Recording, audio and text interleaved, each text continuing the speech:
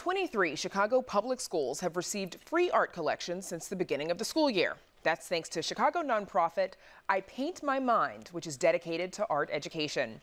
Our arts correspondent, Angel Ito, explains how the nonprofit is able to provide these collections with the help of their art subscription concept. What's that? Nonprofit IPaintMyMind wants to make sure art is accessible for all students. So they created an art subscription program with the help of local artists and corporate partners. The Shared Walls program is what we call it, where we lease art to clients, then use those funds to put art galleries in schools.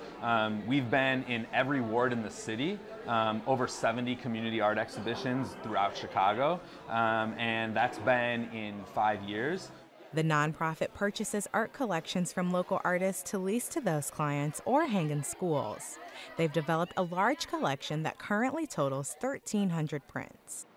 One of those collections hangs in Fulton Galley, a food hall in the West Loop. Together, the food hall and the nonprofit curated their walls with sneakers by local artist All Star Press. About 80% of those artists are local, including visual artist Greg Galindo Rosa. Rosa's latest collection for the nonprofit can be seen hanging on the walls of Northwest Middle School.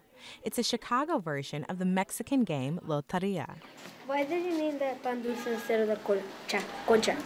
Good question.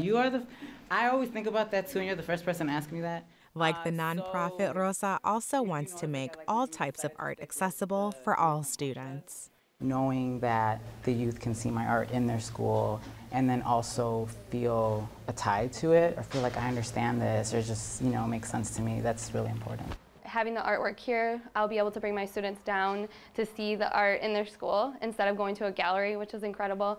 They'll be able to see this art here, and then we'll be able to go back upstairs, talk about it, and create art in our art classroom based on the art that we're seeing here. Teachers say they're grateful for these collections because they want to remind their students that forming opinions about art is an opportunity they deserve.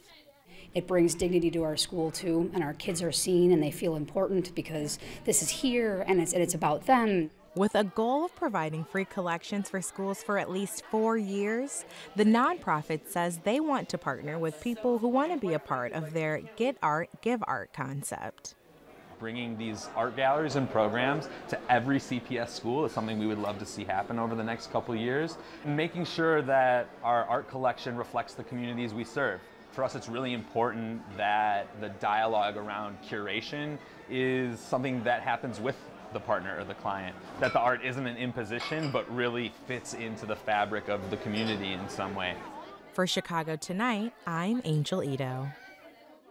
The schools also receive art curriculum to go along with the collection, as well as a workshop with the artist of the collection held at the end of the school year.